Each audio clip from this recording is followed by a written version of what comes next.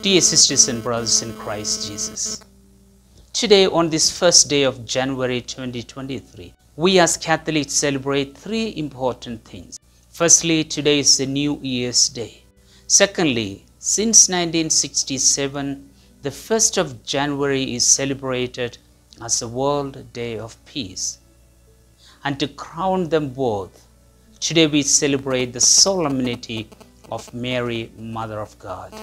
On this New Year's Day, I wish you all a very happy New Year 2023. I was wondering, will it not be interesting to find out how many times this expression, this greeting will be shared today? Happy New Year. A few millions or a billion times? But I wonder, of these few million times, how many people really mean, wish and sincerely pray that the person to whom it is sent be really happy and be blessed? So sometimes we wonder if this greeting has just become mechanical and the new technologies and gadgets have made it very easy for this wish to be passed on impersonally and mechanically.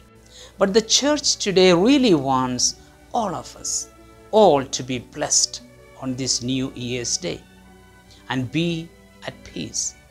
As readings and the responsorial psalm of today's liturgy present before us. And above all, what a wonderful way to begin a new year, knowing that we are loved and cared by a mother, the very Mother of God, the Son. None of us knows what 2023 holds for us.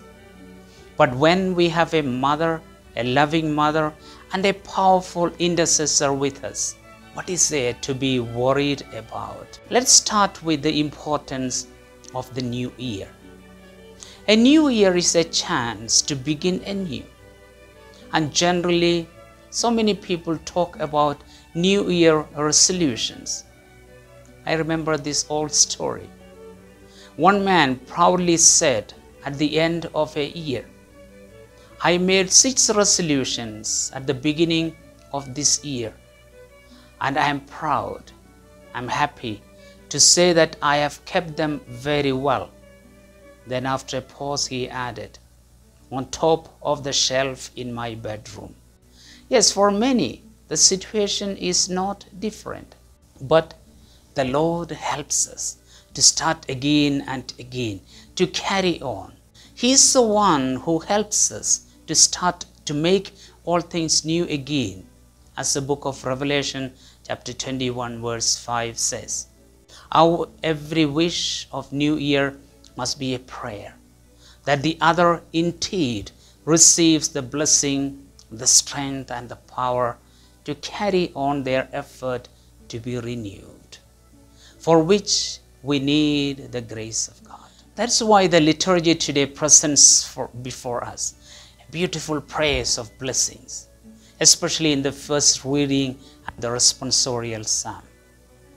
The first reading has one of the ancient blessings given by God Himself through Moses to Aaron, the high priest, and his sons. The Lord bless you and keep you. The Lord make His face to shine upon you and be gracious to you.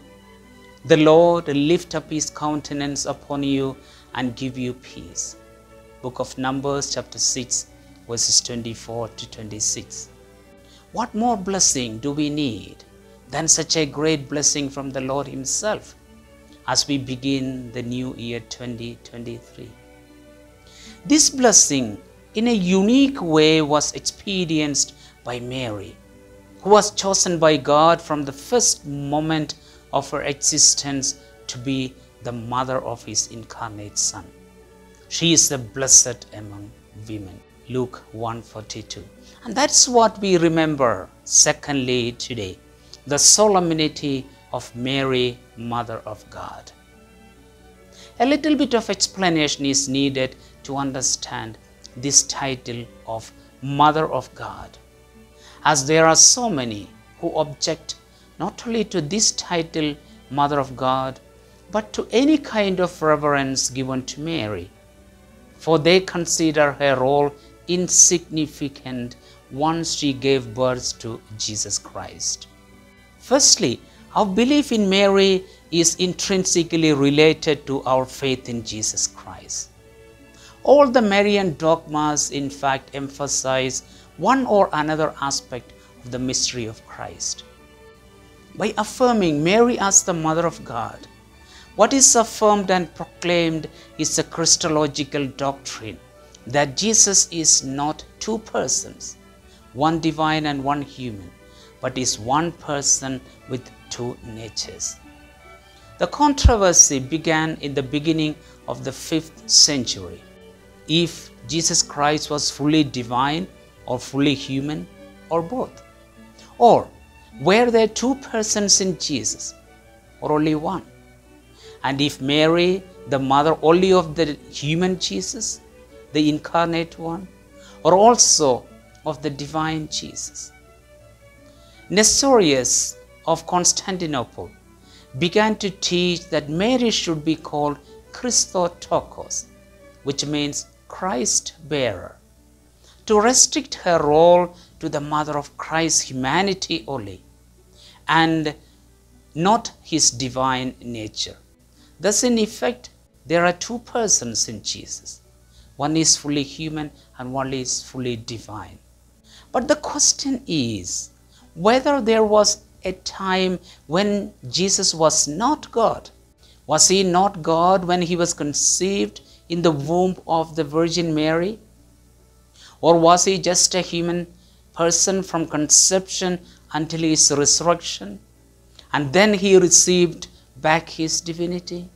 We know this contradicts the teaching of Jesus himself. And St. John very clearly states that the one who became flesh is the eternal Word of God, the Creator God himself. So, if there was no time when Jesus was not God, that means Mary cannot be the mother only of the human person of Jesus, but of the whole person of Jesus, who was always God from the beginning of time, forever. Therefore, the Ecumenical Council of Ephesus in 431 AD accepted the title of Theotokos, or God-bearer, to Mary, and it was declared a dogma in the Council of Chalcedon in AD 451. What this dogma does not mean is that Mary is the mother of the Trinitarian God, or the Father and the Holy Spirit, which would mean Mary was before them.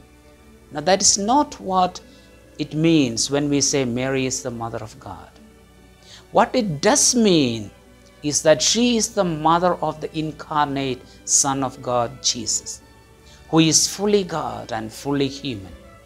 At no time his divinity disappeared or was absent, and that he received his human nature from her.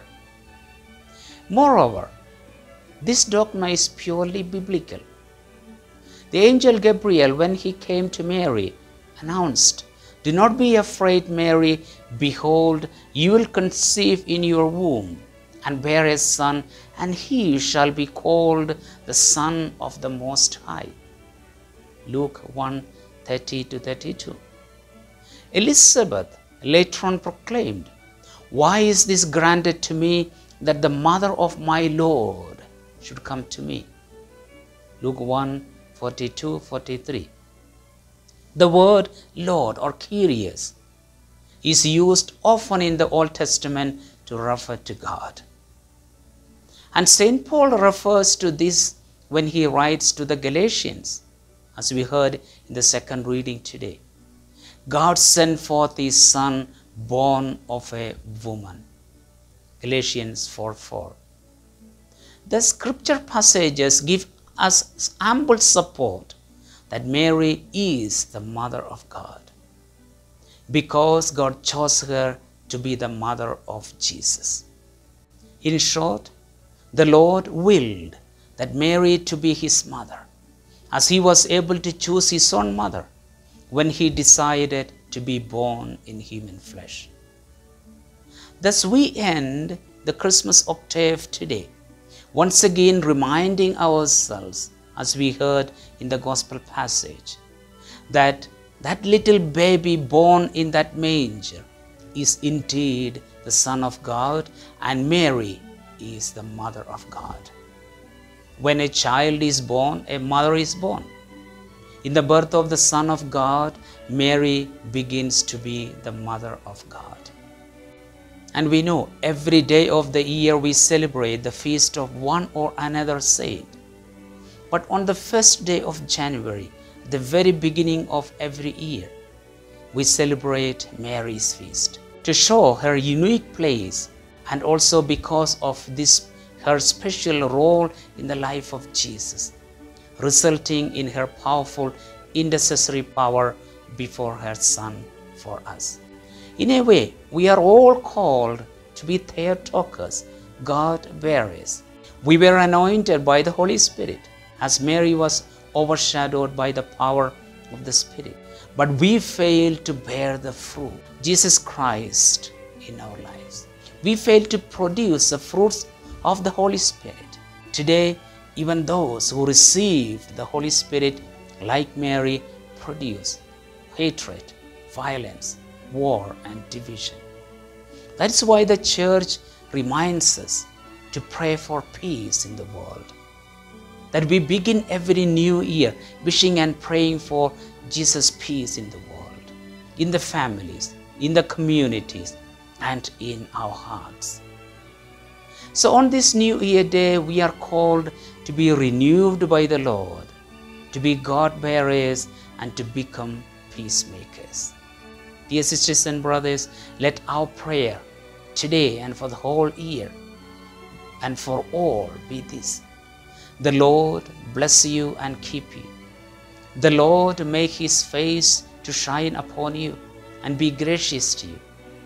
The Lord lift up his countenance upon you and give you peace.